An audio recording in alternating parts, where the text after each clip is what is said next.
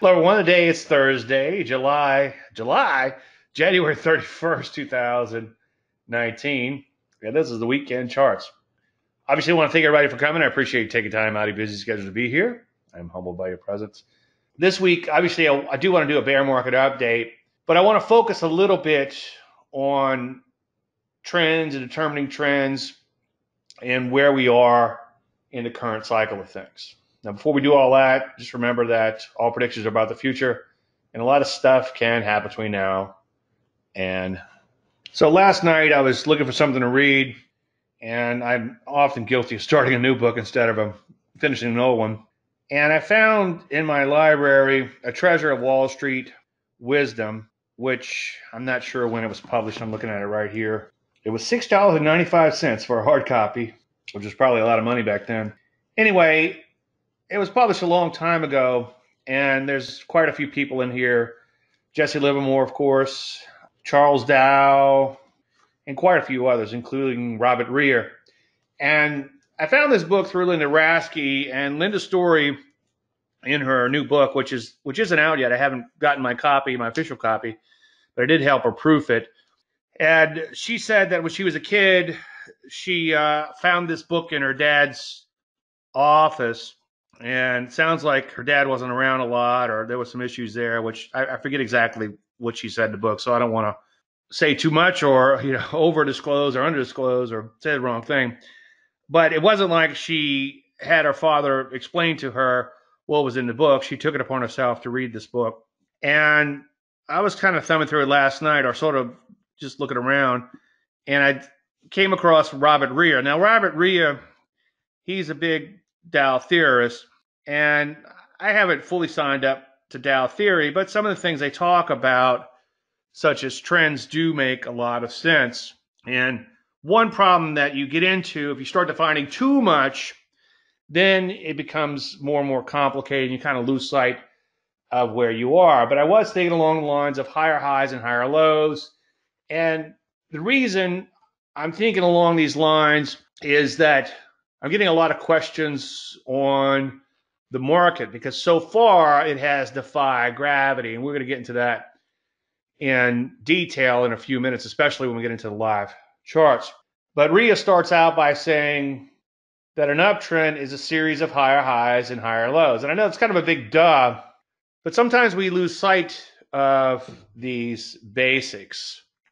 And as I often say, my wife, you say a lot of the same stuff over and over. It's like, well, I'm going to keep saying the same stuff until you people get it. But people do tend to fight trends. But when you boil it all down, it's just a series of higher highs and higher lows. Now, on the flip side, what's a downtrend? Well, a downtrend is a series of lower lows and lower highs. Now, I know, like Pinocchio being a bad motivational speaker, everyone knows that. But again, sometimes we lose sight of these things. Now, as long as the big blue arrow is pointing lower or higher, it's all pretty darn obvious. But sometimes it gets a little bit more complicated. And this is where I don't want to get into a bunch of rules. I didn't read the whole chapter from Mr. Rear. I was just looking at what he said about uptrends of higher highs and higher lows. And there's a little page on his biography, kind of interesting. He had an accident, and he was actually, they used the word invalid. I don't know if you could use that word in today's politically correct nature, but basically, I guess he was bedridden, where he ran a lot of his business, which I found quite fascinating. Anyway, it gets a little trickier, and I don't want to get into a whole bunch of rules, and I didn't actually read all of those rules, but just use a little common sense when the market is just making a marginal new high, like I've drawn in here, and then becomes to come in. At the least, you have to ask yourself, is that uptrend coming to an end? Yes, the big blue arrow might still be pointing higher, but has the market lost steam? Also, by the definition, which I wrote about higher highs and higher lows back in my first book, that's 20 years ago. Wow, 20 years ago, as an uptrend. And then Mr. Ria wrote about him, I guess, 70 years ago, and then people wrote about that before. So there's really nothing new under the sun, which ironically comes from the Bible, which is older than all this stuff.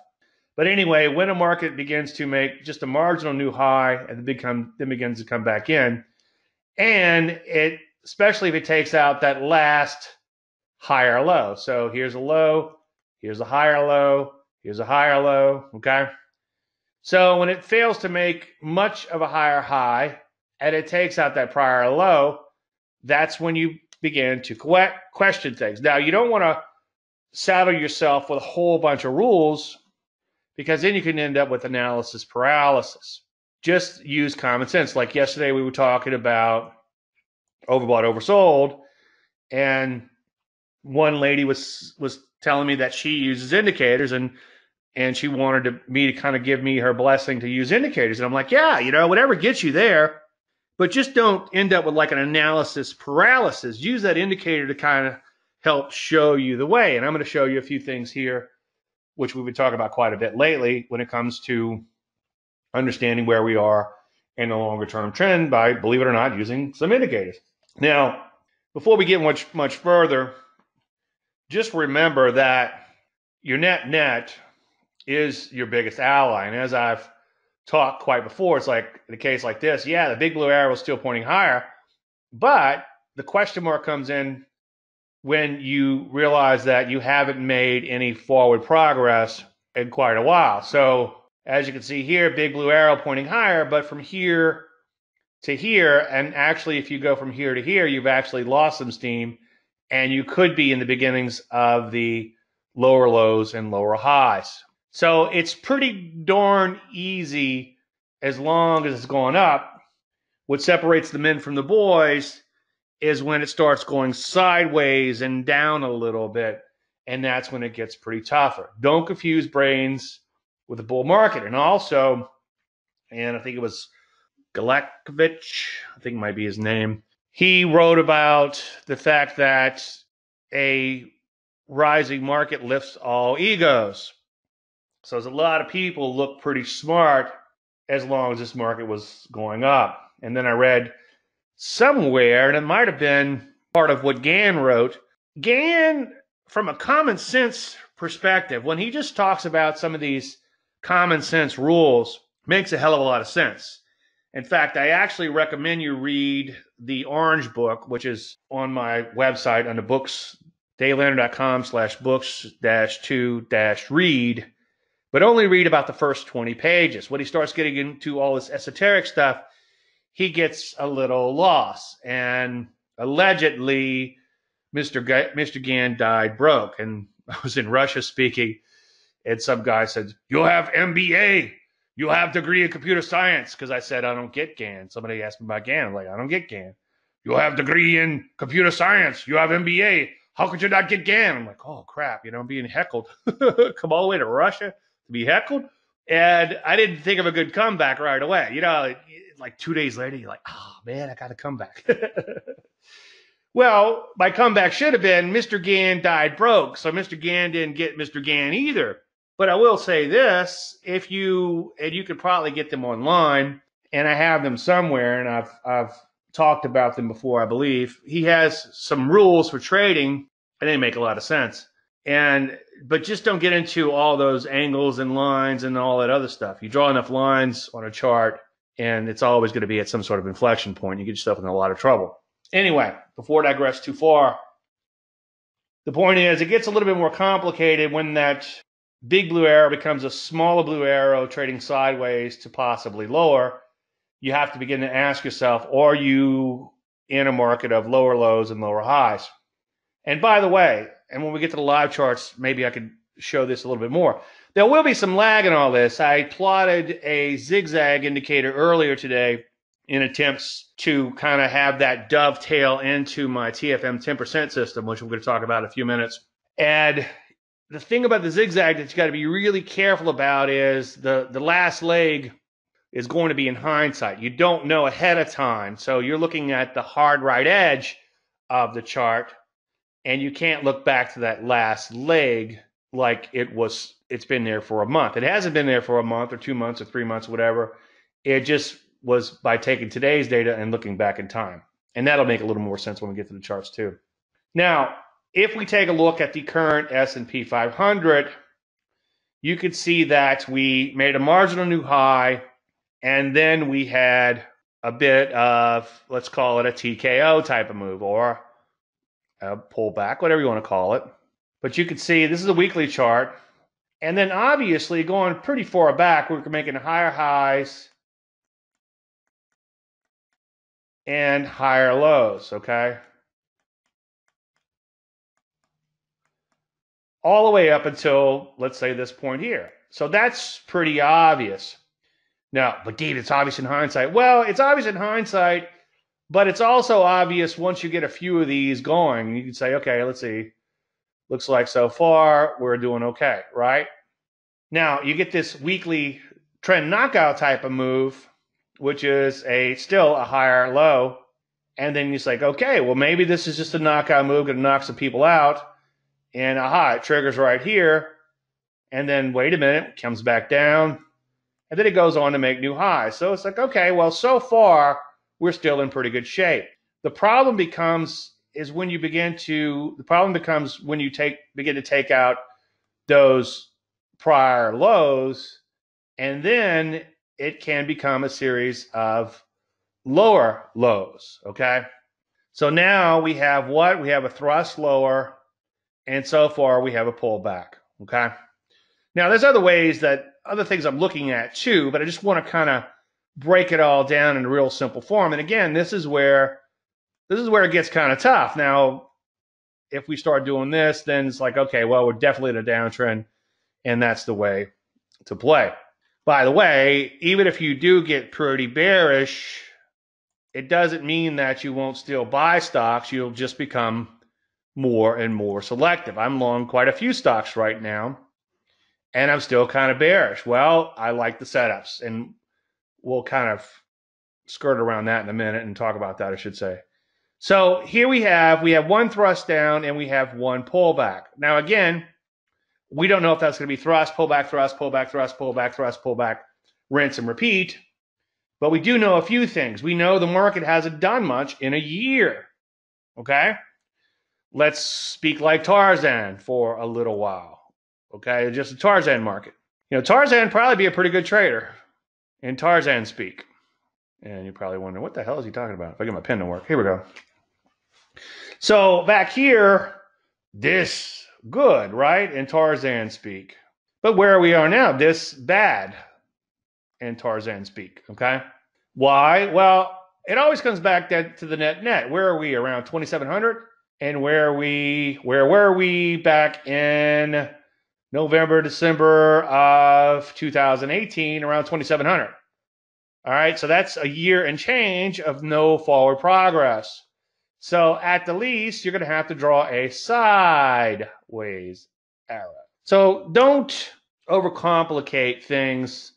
Just use a little common sense when it comes to the markets and realize that an uptrend is a series of higher highs and higher lows. I know, duh. And a downtrend is a series of lower lows and lower highs. Now, it's all going to look obvious in hindsight, and in some cases, like I said earlier, something like zigzag is pretty much in hindsight. But once that trend gets established, you know where you are, and you could use some indicators, provided that you use them sparingly, to show you where you are. Let me see if I can fix this a little bit. Okay, here we go. So let's take a look at some indicators. Well, before we even get started here, notice I have the 50-day moving average drawn. Now, before we get into talking about the TFM system and things like that, just notice the slope of the 50-day moving average, 50-week moving average in this case. I don't know if you can see it on your screen, but right here it says W for weekly, is up. Right here, the slope is kind of flat, kind of still flat here. And then right here, the slope is up. And right here, the slope is kind of down. And now it's kind of flat. So very simple indicator, the slope of the moving average. I know. Well, the other thing, we have Landry light. Well, you go all the way back to 2013, and you had Landry light for a long, long, long, long time. I kind of feel like the little man on what's the Price is Right? You know, just kind of going up and up and up. And I guess over here it's kind of like, before I digress too far, right here, you no longer had Landry light. Wasn't the end of the world, though. Turns out that was just a pullback. And then you had Landry light again through here. You had a little bit on the downside here, and then you had quite a bit on the downside here. Now, this was nothing to sneeze at. You're buying hope people held through that. But even in hindsight, if I'd have held through that, I have violated so many rules, especially on an individual stock basis. You probably would have gotten knocked out of everything. And if you guys remember, we did start shorting quite a bit in 2016. And believe it or not, we made a little bit of money, and then the market resumed its longer-term uptrend. But again, getting back to the Landry light, you can see we had a little bit here, and slope of the moving average kind of flat here. But slope begins to turn up here. And then we had Landry light for a long time. 2016, 2017. Oop, almost. We had our first little kiss of the moving average right there. Then we resumed our Landry light. So stupid little simple indicator like that can give you a lot of perspective. Now, don't start adding indicator after indicator after indicator, but you could use a few things to kind of let you know where you are. I don't want to digress too far, but you start drawing a lot of those, if you want to call it Dow theory waves, that's fine, or legs. But if you start doing a lot of that research before long, it starts looking like a lot like Elliott wave. And I think where people get into trouble with Elliott wave, as I preach quite often, is not when the Elliott wave agrees with the trend, because everything works better with trend. Stop me if you heard that before. But where the Elliott wave people get into trouble is when their Elliott wave says the trend should be going one way and the actual trend is going the other. What is. The bullish and bearish ribbons that I have down here are not actually based on the Landry light, which we just talked about. I just want to show you the Landry light in here and how it can keep you on the right side of the market. The bullish and bearish ribbons that I programmed in are basically saying that as long as this market is within 10%, and this is a 10% line right here, so anything in here, as long as it's within 10% of its 50-week moving average, I'm going to consider the market bullish. And I'm also going to draw a big blue arrow. In this case, it's red, but it should be blue, saying that we're in an uptrend. Now, the ribbon also says, well, wait a minute, because the TFM system says if we go more than 10% away from the 50-week high and close below the 50-week moving average, then we're going to switch over to bear mode. If there's something in between where, let's say, the moving average intersects the 50-week moving average, you don't have that upside Landry light, then we're going to switch over to neutral mode. So notice that 2013, we were bullish for a long time. And then market had a little bit of a test. We went to neutral based on this particular system. We went back to bullish for about a year or so. And this is kind of like a little caution light right here. Things started looking a little bit better, turned back green, and then turned back to neutral, and then began to turn red again. Now, as you've seen me preach quite a bit, this period of time in the market was a substantial sell-off. And what I've been preaching, I forget the exact numbers, but I think the Russell 2000 from a weekly bow tie sold off about 18%. That's nothing to sneeze at.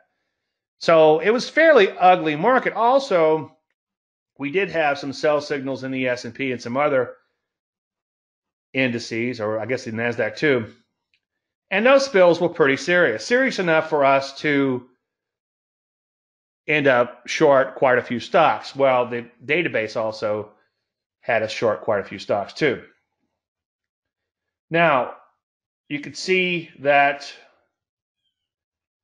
the market began to rally again. Once it starts making new highs and starts climbing higher, what happens? Well, you become, or the indicator becomes less than 10%. Even right here in that little spill we had back in 2018, we were still less than 10% away from the 50-week high. And then all of a sudden, the market comes down to the 50-week moving average. It goes neutral. And then right here, I think we get a sell signal in the system fairly early in this process. And then now, obviously, we're retracing back up a little bit. We don't have a buy, by the way, because we're looking at a 50-week moving average as our whipsaw filter. And on the downside, let's say this is a 50-week moving average. On the downside, we're simply just looking for a close below that moving average because we don't want to sit around and wait for Landry light. By the time we wait for Landry light, it might be too late. But on the upside, we want a little bit more confirmation. So we want 1-2 weeks of Landry light above. Now, as I preach, and I know I'm kind of beating a dead horse on this too, you got to be really careful when you put these whipsaw filters in here and keep them real simple. Now, I'm not trying to develop a complete market timing system in and of itself. I just occasionally like to come up with something simple, so ridiculously simple that I myself cannot believe that it actually works. And in a case like this, it's like, well, we're going to stay long as the market is near new highs, and we're going to stay short or out of the market when it is a certain distance away from those new highs. 10% seems to work in the indices. By the way, people get real confused really fast. I'm getting emails from people all over the world, which is kind of exciting, but they're like, hey, I'm looking at the stock and it's got a TFM 10% signal. It's like, no, it's based on volatility of the market. I just happen to pick 10% in the indices because, one, it's a good round number, and it's about right if you look at the volatility of an index. 10% is a pretty sizable move. Well, 10% in a little biotech or a weed stock is not that big of a deal. That might happen in one afternoon. We're going to look at, I think, it's a biotech in a minute that's already moved 10% today. Now, again, don't overuse and misuse indicators, but if that indicator can help to illustrate what's actually happening, it can certainly help you out. So if we look at and this is a daily chart, we look down here, it's a daily chart. This is Metastock, by the way. And all of these indicators are free with Metastock. If you get the newest version, you will get them free. Sign up through me if you don't mind. I need to find I have the link somewhere, and maybe when I edit this video, I'll put the link in. But you can see on a daily basis, we had a bow tie here, and this is the mechanical system which I had programmed in. The programmer over at Metastock did.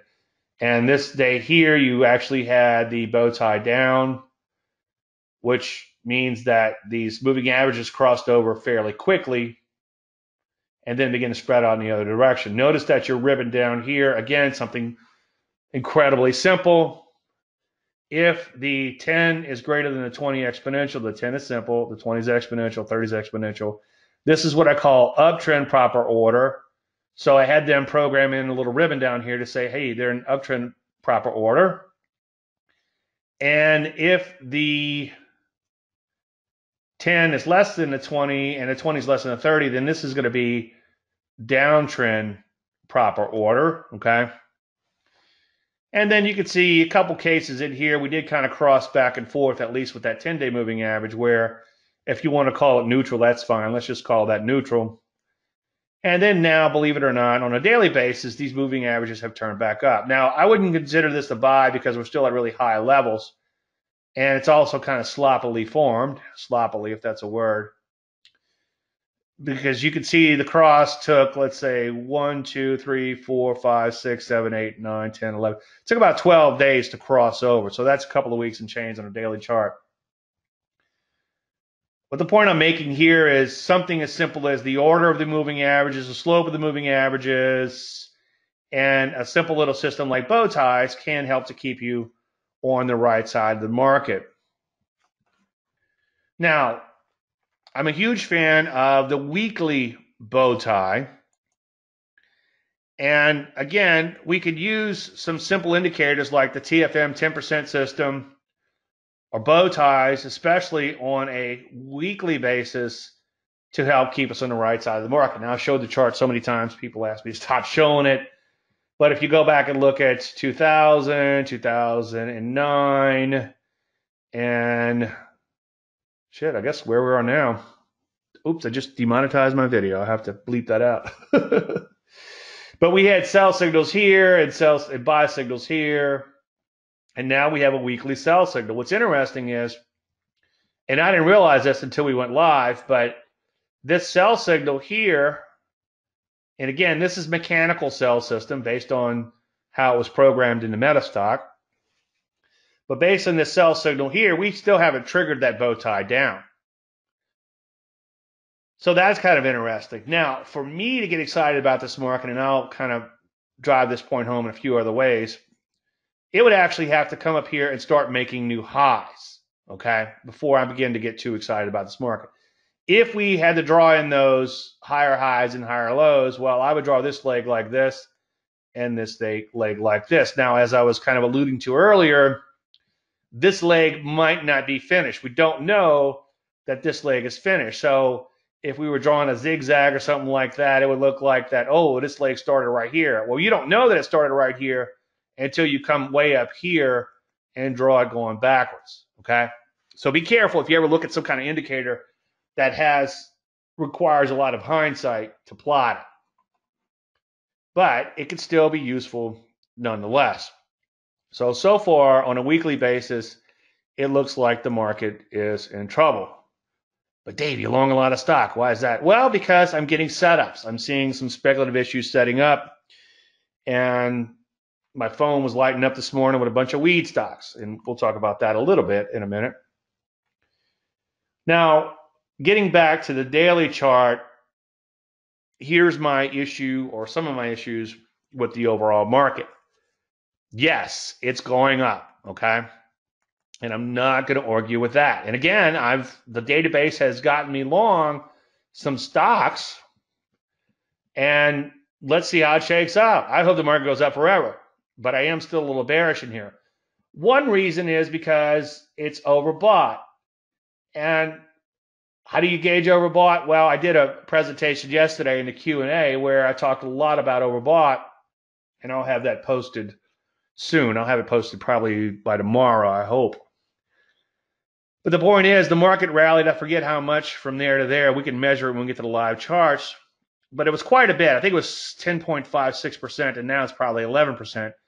And my point was, in looking at the S&P going back 10 years or so, there's only been a few years where it rallied more than 10%. And obviously, we had a few negative years over the last 10 years, believe it or not. I know it's hard to believe, right? Market just goes up longer term, right? Well, no, it's went down a few years. Last year was negative, for instance. So that right there tells you just a net price move, it's overbought. Now, it's really hard for a market. Overbought can always become more overbought, but it's really hard for an overbought market to mount a new leg on top of an overbought market. Now, you have to kind of frame that with what is. The market can do whatever it freaking wants, okay? But my thinking is it's going to be really hard for this market to rally another 10, 11%. And on top of that, we've got quite a bit of overhead supply. Now, when I woke up this morning, I wasn't sure what I was going to talk about, and I started going through dozens and dozens and dozens of old presentations. And one of the things I was thinking about talking about was the psychology of reading the charts. Now, if you think about technical analysis and not some mumbo jumbo like wave counting or something like that, if you think about technical analysis in general, what is our job as a technician? Well, we have two jobs. We have a job as a technician and a job as a trader. Our job as a technician is to read the mind of the market through the charts. So what is the market telling us now? Now, also, by the way, I also am a huge fan of man on the street. When my phone starts lighting up, I know, from friends that is, I know that the market has begun to affect people's psyche. I've kind of warned people before, and like, I looked at my statements, they don't look too bad. It's like, well, how old is your statement? So, I've no longer taken it upon myself to try to help people ahead of time because it's kind of a lost cause. And people get mad at me if I say I'm bearish. So it's like I try not to talk about the markets too much.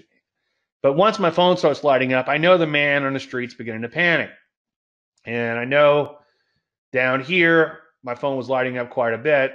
So I know that man on the street's beginning to panic. And a lot of times that's a microcosm for what's going on. Well, now the market's rally back up. So what are they thinking? Okay, what do you think they're thinking? Well, they're probably thinking, I dodged a bullet. And in some cases, if they did get out, they're probably thinking, well, maybe I need to get back in. Okay. So if this market begins to roll back over, they're going to be like, oh, goodness gracious. They probably say something worse than that. Maybe I need a GTFO because I don't want to watch my retirement vanish in front of my eyes. Also, anybody who held on through this might be looking to get out of break even. But so far, that hasn't happened. And that's because so far the market is going higher. So technical analysis does not have to be a whole bunch of mumbo jumbo. You're just reading the mind of the market. And as I've said ad nauseum, neighbor called me about GE, and I forget the exact prices, but it was down around double digits, and it had a huge mound of overhead supply above the market, a couple of points above it. I think it was like at 18 or 19 or something. And a neighbor was like, I'm thinking about buying some GE. I'm like, well, I don't know if I would do that because there's a big wad of trading right above where you are. And I said around 19 or whatever the price was. I forget exactly. I can look at the chart and tell you. Anyway, he's like, well, I bought it there. It's like, so he had already bought the stock. He was looking to average down. And it just tells me that human nature is human nature. And we read that human nature through the charts. All right. Any questions on any of that? I know I kind of just gave you a little thumbnail and a couple little ways to time the market or look at the market and figure out where we are. But the bottom line is don't overthink it. Okay, in yesterday's Q&A, somebody asked me about QTT. And the reason they were asking me about it was because the stock triggered at 950, immediately shot up to like 975. And I was starting to feel like a genius. And then it came right back in and closed below 950. So he wanted to know how I played it. Now, like I said yesterday, I'm just going to give you a little thumbnail of what happened. But yesterday, the point I was making is I don't want to report every one of my trades, but I'll tell you this. If I recommend something directly, I work as hard as possible to make sure I mimic exactly what I say. But I will use a little discretion if you have like a crazy fast move on the open. So here's the stock opening down here. And let's just say the first couple of trades, you have trades that look something like this. In the first minute of trading, and like trades like here and then here and here. Well, within the first few seconds or first minute of trading, I might pass on that trade because that's a fast move on the open. It might not be a real move. But in a case like this, you can see it kind of opened up a little bit, but not too much, kind of meandered, then kind of began to rally and rally and rally and rally. So this is far enough into the process to where it's like, okay, now I could put my order in. And I almost missed it, truth be told, because I wasn't paying careful attention to get my orders in time. But I did get my stop order in probably somewhere around here, and I placed it for 950. It triggered here. And then in another account, I actually bought at the market, and I think I got in at like 951. So it was like a quick trigger and quick jumping in the market. Now, unfortunately, within a few minutes, it felt pretty good. Felt pretty good. I started counting my money. Big mistake, FYI. I always laugh when I hear FYI. My one of my mother-in-law's friends got the internet a while back, and sometimes these older people, they get the internet, they get all excited, and she starts sending me all these things. People in Walmart are hiding under cars and cutting your Achilles heel. It's like, no, they're not. So I told her, FYI, you can go to Snopes or someplace and check things out. She got all pissed off. FYI, what does that mean? She thought I was telling her something.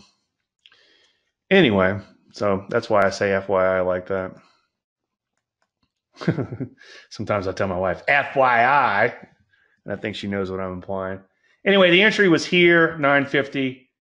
And yeah, it shot up quickly after, but they came right back in. Well, that's life. That's trading.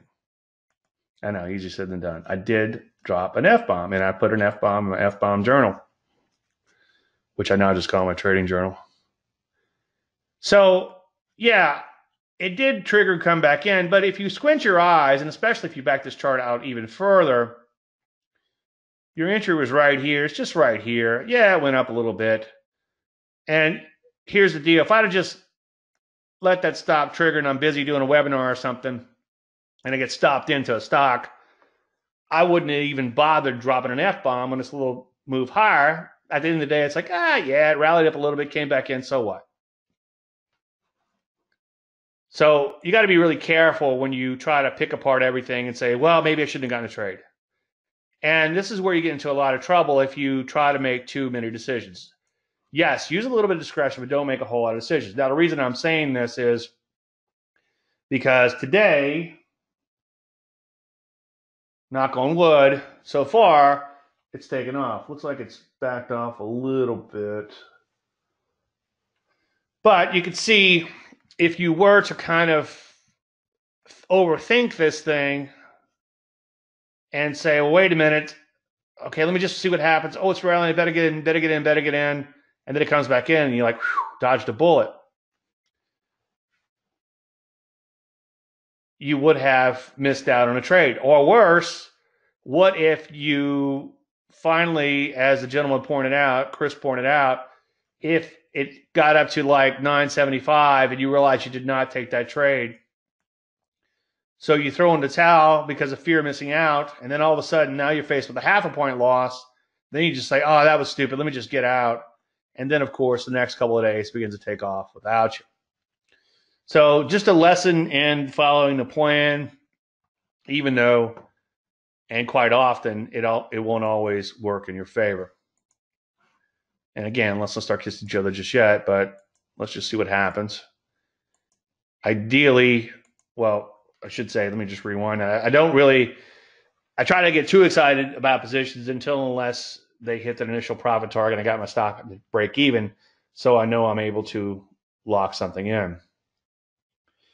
Now, one of the things I thought about a lot this morning, but I've covered it so many times, I felt like, well, I'm not going to beat the dead horse again today on this, and especially in going through all my old presentations, I found quite a few where I talked about patience. It was kind of funny. It's like I did a webinar on patience, and then I realized that the week before I was a webinar on patience.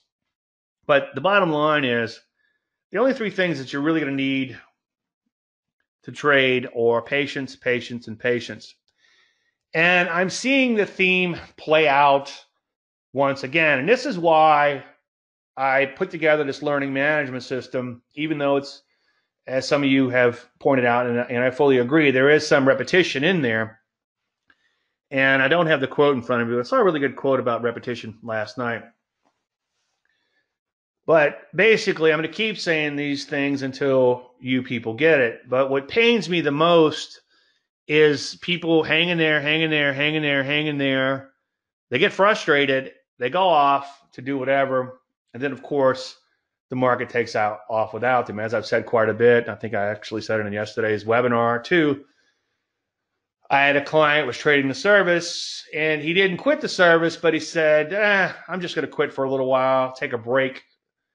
And he waited a couple of weeks, and then he decided to start trading again. And when he pulled up the portfolio, he said he feels like he broke up with his fiance, and the next Saturday night she won the lottery, the Powerball, I think is what he actually said.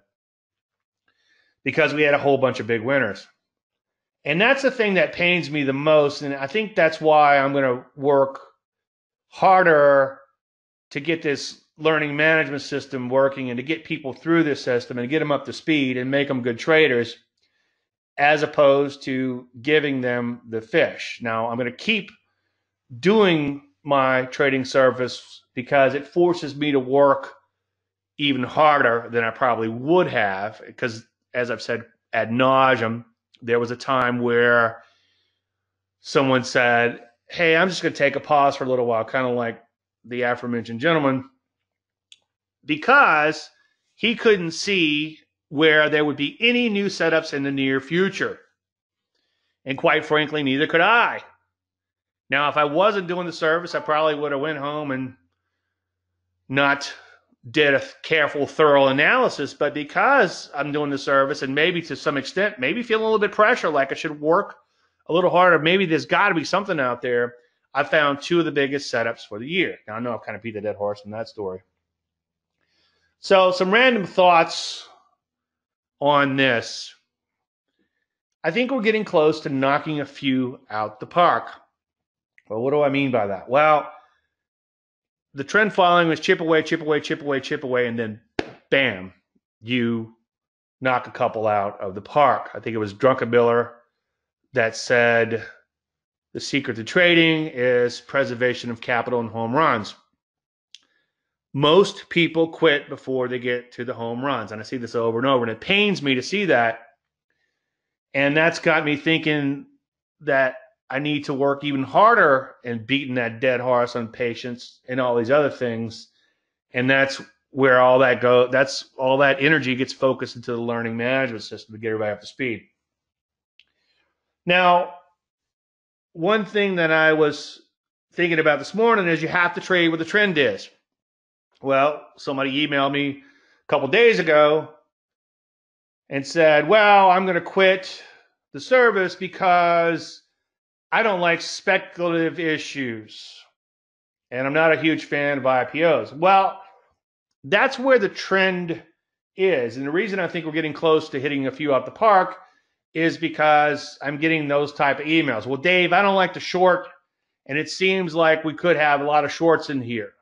It's like, well, you have to take what the market's giving you. And as I've said quite often, and I also talked about this last week at band camp when I was in St. Lucia talking to Charlie Kirk's people, it's like people take a snapshot of my portfolio and it's like the blind men feeling up on the elephant.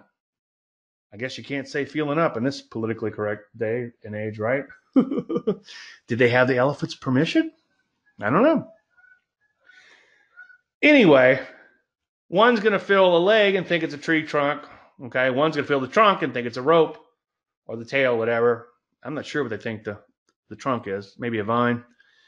Anyway, you kind of get the idea. Feel the side of it, feel the wall. So people look at my portfolio, go back to 2016. Well, this guy just shorts banks and insurance companies. Big cap stock. He's a big cap trader. I want small speculative issues, you know. You look at that portfolio now, it's like, well, he trades a lot of these speculative issues, and he's got some weed stocks in there and things like that. So I'm just willing to go where the trend is and willing to go where the opportunity is, long, short, or sometimes sit in your hand. So like I said, one guy's going to tap the brakes, stop trading because he doesn't like the volatile stocks or the speculative stocks. Well, I've given this lecture quite a bit. Volatile stocks are risky, but we adjust for that volatility through share size. And as I preach, something bad can always happen in a lower volatility stock. And I even showed a spreadsheet where you'd be trading more shares at a bigger cap stock, which provided, of course, it's lower in volatility. And if you get whacked, it can really do some detriment to your portfolio. Now, the example I used, I believe, was with a bigger cap stock. And let's say you had, I think it was like a 2-point stop. I forget what it was. But anyway, you ended up with 88% of your portfolio in this one stock. And if that stock got whacked overnight, And trust me, it can happen. And, the CEO might go on a podcast and smoke some weed and drink some whiskey or something stupid like that. Or he might fondle his secretary, as we've talked about quite a bit. So it doesn't have to be something drastic with the company, like the company's killing people or whatever. It could be something really simple and stupid based on human nature. Now, yeah, that little biotech or IPO might get whacked pretty hard, but if you have a smaller share size, and I forget the math I was showing, I think it was showing a 50% haircut, you get whacked about 10% in the example I use, which is going to suck, okay? But you can live to fight another day. If you lose 88% of your account, or I should say 44% of your account, I think the example I used, nearly half of your account, you're going to be pretty demoralized. So you have to trade where the action is, and you have to be willing to trade more risky stocks when that's what the market is serving up, adjusting for volatility, of course. And when the market's kind of questionable, I think you have to short. Now, if I never had to short again in my life, I would be very happy. But as I often say, it's a necessary evil for two reasons. One, it's the only way to make money if the market goes down. And two, it's going to help teach you how to trade. So it helps you to see both sides of the market. I don't want to go off on a tangent on this about people who only go long, et cetera. But just know that if you do short, your chart reading has become much, much, much, much better because you're not looking for just one side.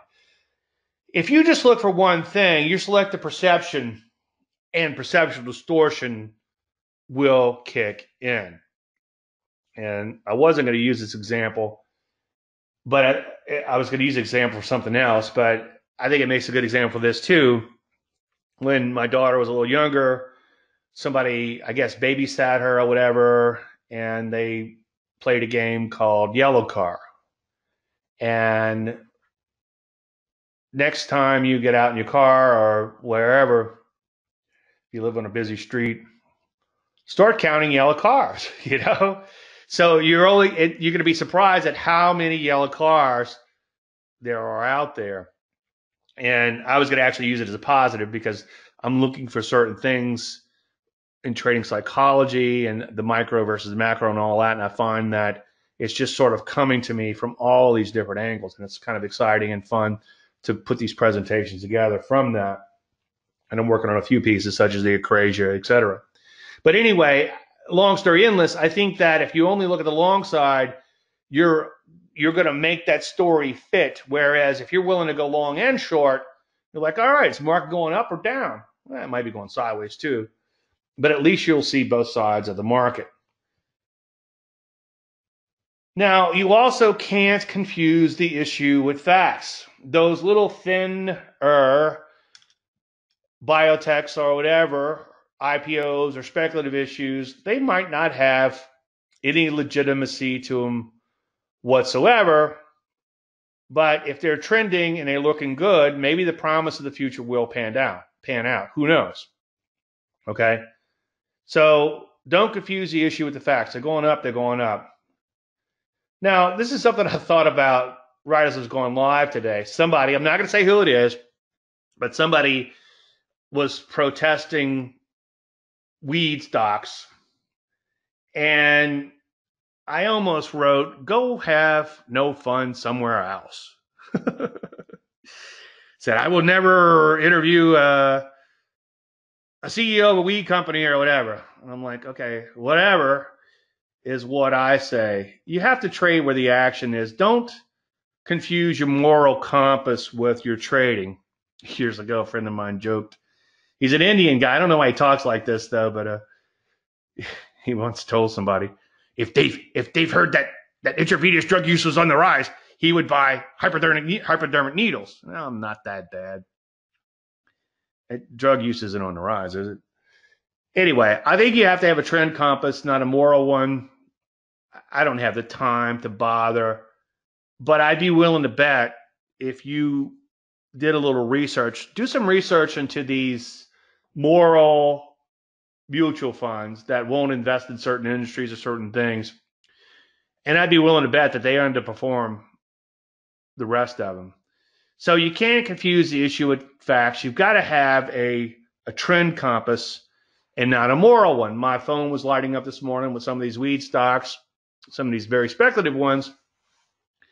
And we'll see how it shakes out, but they might be something there. And as a trend follower, or more specifically, a trend following moron, then I'm going to buy them.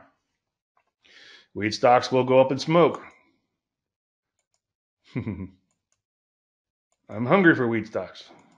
All right. Any questions or thoughts or anything else? If you get a chance, and if you don't have a chance, do it anyway. Damn it.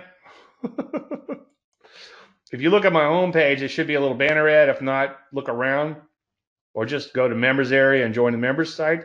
You can get started for free. And right now, I think it's a good time to watch the market timing course. A lot of things we talked about today in a lot more detail. I would ask you to do that, and I think that it will help you out. What I did was I took a lot of the market timing out of the members area, out of the paid members area, and made a market timing course a few months back. And the reason I did this was I think it was very timely since the market was in the process of rolling over. And if the market does not roll over this time, or continue to roll over, I should say, then so what? At least you now have that knowledge. All right, let me shift gears here and let's get into the chart. If you guys want to start asking about individual stock picks, feel free to do so now.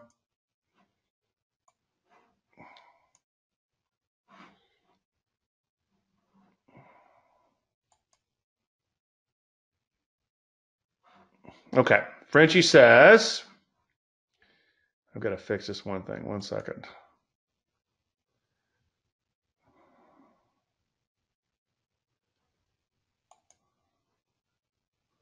Okay, Frenchie says, I just watched a report on ESG funds, environmental, social, government funds. They are starting to do well. Okay. Do you have any tickers for me? Or is this something that ESG funds? Oh, here we go. Let's see. ESG select. Yeah, give me some tickers if you have them. Is this ESG?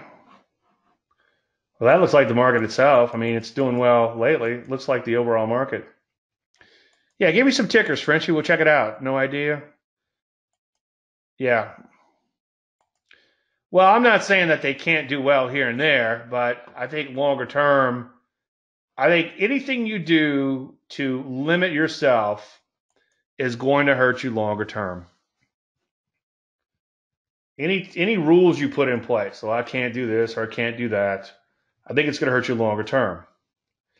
Now, let's say you can't short in your fund, and as I often say, the problem with that is you're going to have an upside bias, whether the market's going up or not.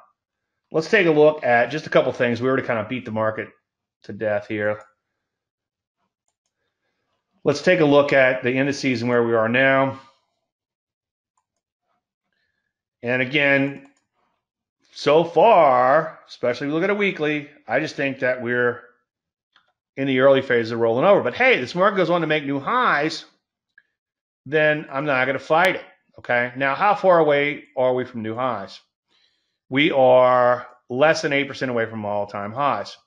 Now, as a general statement, I'm not going to rush out and buy this market just yet for me to start to get bullish. And that's the thing, too. I think that what people lose sight of is if you have some sort of, if you're looking at the markets, you try to figure out they're going up, down, and sideways, and of course, use the net. But make sure you just have some sort of framework that you work around. So my framework is, let's go back to a daily. My framework is we got a lot of overhead resistance, or we have a lot of overhead resistance, I guess, be a little bit more correct to get through. And we're also very overbought, like I just said. So these two things are sort of keeping me out of this market from a general standpoint. Now I am seeing some speculative issues, okay, that are worth trading, that I have bought. Okay, I think that they could trade higher even if the market begins to trade lower. But for me to buy a generic stock or general stock in general, I should say, big cap stock, just because the market's going up, or buy the overall market just because it's going up, I have a bit of a problem with that. By the way, I think the big opportunity would be if we come in tomorrow or some other day and we have a huge gap open way up here. I think it could be the mother of all shorting opportunities. But be careful because obviously this has been quite the trend in here. And I was wondering what happened yesterday. By accident, I saw that the Fed made some announcements or did something. So it looks like the Fed's trying to step on the gas a little bit and push this market higher. Kind of interesting. But again, longer term, weekly basis, I think we still could be in trouble. But so far, the market doesn't care what I think. Okay. NASDAQ composite, decent day today so far, cutting through that overhead supply like butter. For me to get excited about the market, I have to go on to do what? Make some new highs and stay there. Same thing in the Russell 2000, just pushing into this overhead supply. But so far, especially on a weekly basis, we got a big old thrust down followed by this retrace. That still looks pretty ugly to me, okay? Lower lows and lower highs, okay? So we got the lower highs, step one. We got the lower lows, step two. So now let's see if the next leg begins to pan out. But in the meantime, I'm not seeing a whole lot of shorts. Why? Well, 1, 2, 3, 4, 5, 6, 7, 8, 9, 10, 20-something up days. And on the short side, ideally, I like to see a short trigger within the first couple of days, okay? And so I'm no longer seeing that many shorts setting up, and I'm actually seeing a few, again, speculative issues setting up here and there and moving higher. Frenchie says, I have no problem with weed stocks. Yeah. I mean, they're going up, they're going up. All right, as far as the sector action, a lot of the sector action looks like the overall market itself. Big retraces up into overhead supply. As a general statement, they are improving. Some areas like banks have gone kind of straight up in here. They cut through this resistance, but now they have another water resistance. So I'm just having a hard time getting excited about something like the banks. Insurance kind of looks like the overall market itself, almost through all the overhead supply. But what's the problem here? Well, kind of hard to mount a brand new leg on top of that old leg, okay? It's kind of like you might be the greatest runner in the world, but it's kind of hard to run a marathon after you just got through running a marathon, okay? And I think the real estate's the poster child for that, okay? So far, it's shot higher, but can this keep going higher? I don't know. I think it's going to have a hard time doing that. Anyway, so you kind of get the idea what's going on. Market definitely improving shorter term, really looking pretty good. The shorter term, you just throw a dart at some of these sectors, and you can see transports. Look at that, nice run higher. Still has a lot of work cut out for it, though. Okay. All right, GTX. Yeah, I like this one. This is actually in my Landry list. I wanted a little bit more pullback, though. Okay. I would prefer it if it pulled back a little further, a little bit more knockout type of move. These IPOs, sometimes they're priced too high and they die, or they come public too early. They implode, they get the act together, then they begin to rally and take off. You get these cup and handles, you get these, take a look at QTT, for instance.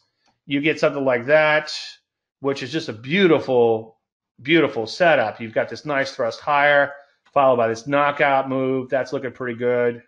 I don't know, is HUYA an IPO or was an IPO? HUYA. Yeah, HUYA. Let's see what's happening here. Yeah, see, that was an IPO, shot up, came back in, and now it's kind of bottoming out. Take it off again. We're long this one, FYI. And so far, so good. Looks kind of interesting. By the way, if you want to take that on as a new position, I think it looks pretty good still. And of course, I'm a little biased, but it's kind of like a double top knockout looking type of pattern. And I'm sure it's a bow tie. Yeah, it's also, look at that beautiful bow tie. Bow ties here, thrust a little higher. Still kind of get this act together, but looks pretty good. All right, mRNA. The problem with mRNA is it just came all the way back down. So I really don't have any structure, or there's no structure here for me to get excited about. However, if this thing goes on to make new closing highs, I think I would reevaluate it and possibly consider going long, okay? But it retraced so far down, it almost started making brand new lows. So yeah, today's having a pretty good day today. But if it can keep on keeping on, then let's maybe take a look at it for a pullback or something. UCTT. Yeah, it looks good.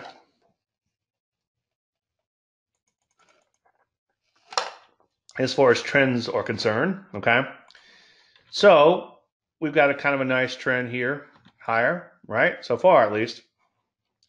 What happened here? You know, thrust, pullback, thrust, pullback, thrust, pullback, thrust, okay?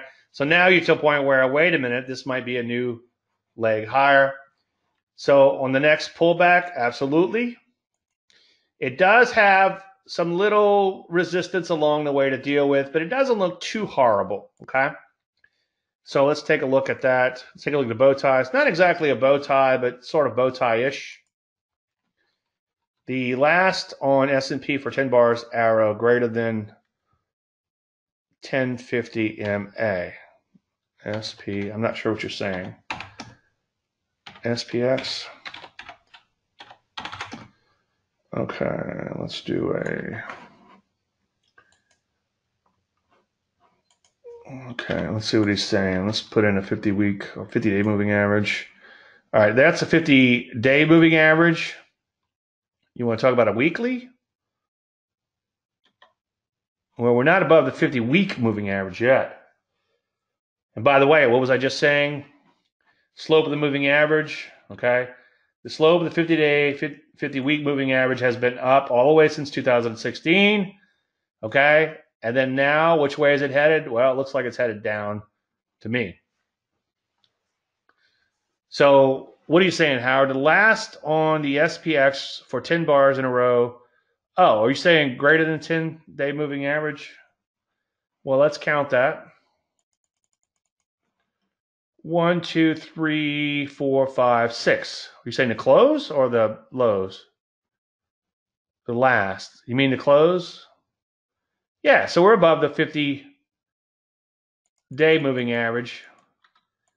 Gary Kaltbaum calls the trading between the 50 and the 200 no man's land. And I think he's got a point there. So it's kind of just, that's where markets sort of finding its way.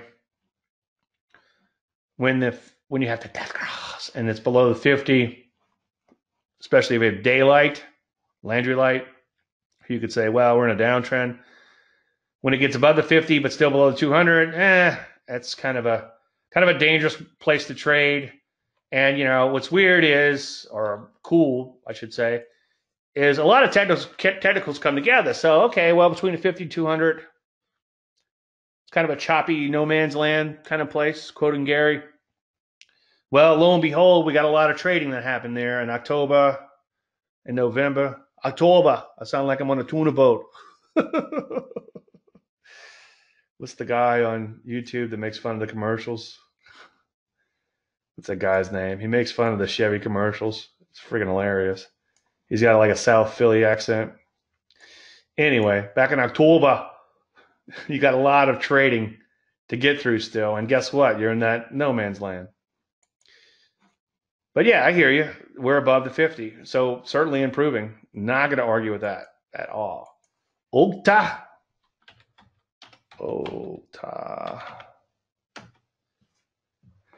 Well, it's headed higher, obviously. And let's back the chart way out and see where we are. Okay.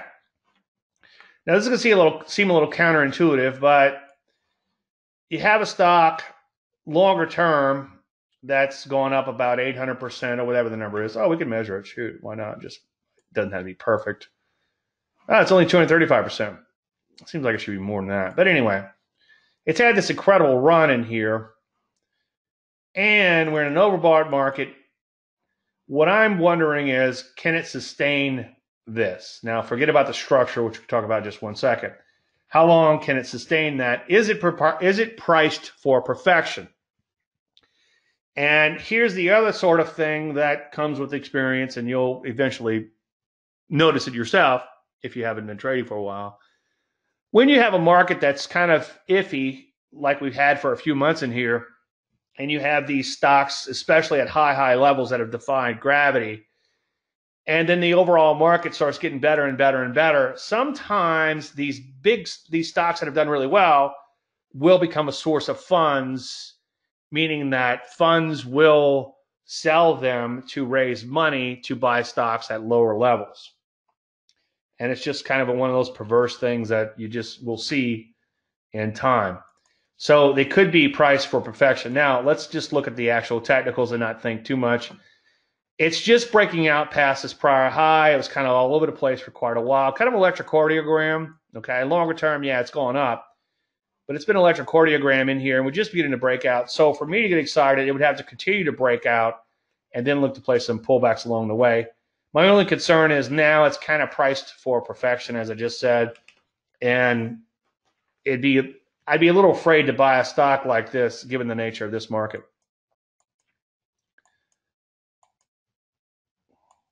The 50-day MA represents intermediate term. The slope is down, but the price is higher. Well, yeah, with your simple moving averages, obviously that's going to be a problem, is that your lag is going to be pretty bad. Now, sometimes lag can keep you out of trouble too, okay? Sometimes you can say, well, this 50-day moving average is still headed lower, so I better be careful and not get too bullish just yet. So that little bit of lag can be kind of like a whipsaw filter in and of itself. If you're looking at a 50-week moving average, though, I think it filters out even more noise, and especially if you're using Landry light, can really help to keep you on the right side of the market. Yeah, short term, the moving averages are in proper order. Absolutely. Dow long.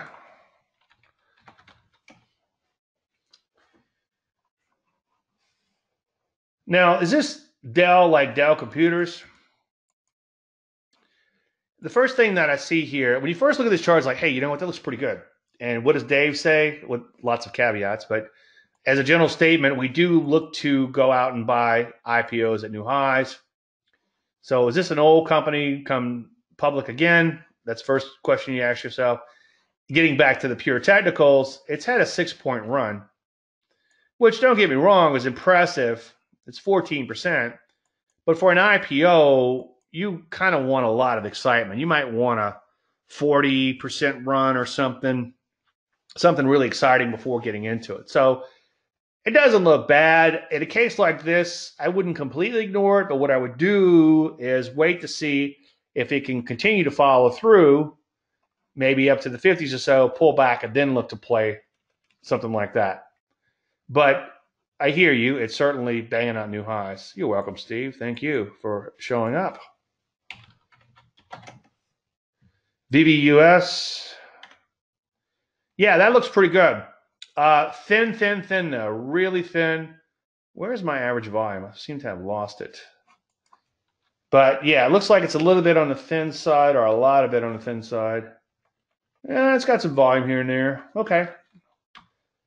Yeah, you've already had your pullback though. And here's the only thing that's a little concerning is that you had this big wide range bar, and that's pretty much most of your trend right there. Okay. I think I'd leave it alone for now, but I certainly hear you. It's bottomed out. It's kind of interesting. 110 on the HV, a little bit more volatile stock. I know that QTT is volatile. Okay. Churchill Capital. Is that just what do they do? Is it a capital company? I'm not sure what happened back here. But even with that gap here, okay, it's got an HV of 10. And this looks like a huge move here. It's only 6%. So there's just not enough excitement for me in an IPO. Now, when I talk about IPOs early in the stage like this, I'm framing it or looking at it through the lens of a pioneer type of setup. Do I want to get in this IPO as soon as possible? And in some cases, I am buying that new closing high, okay? But in a case like this, if it's a capital company, some sort of asset management or something, kind of hard for me to get excited about it. It really hasn't moved that far from a technical standpoint, even though the chart looks like it's gone a long ways. So I would wait for a secondary setup. By that, I mean let it rally and then maybe look to play some pullbacks along the way, as opposed to trying to get in on these pioneer type of signals, meaning as early as possible. ESTC.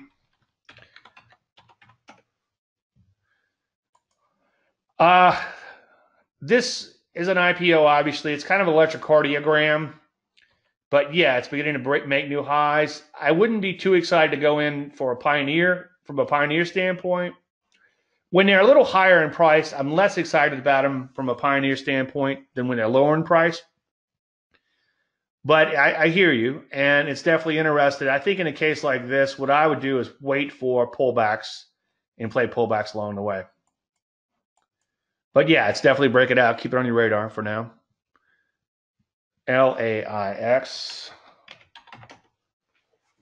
Okay. I don't know what happened to my average volume, but let's see. Yeah, it's too thin. Yeah, it's really, really, really thin. And I'll get that fixed before next week. I wonder if it's in the black font or something. And if you, let's see, is that the volume? Nope, that's optional. Huh. Okay. Too thin. I'd be really careful with that one. Just way too thin. All right, anything else? Well, while we're in impasse, I want to thank everybody for coming. I appreciate you taking time out of your busy schedule to be here. Anything unanswered, shoot me an email at david@davidlandry.com. I'll cover it either directly in a weekend charts or in the Q&A sessions. All right, thanks everybody. If we don't talk between now and then, everybody have a fantastic weekend. I really appreciate, again, you guys and girls being here. Thank you so much.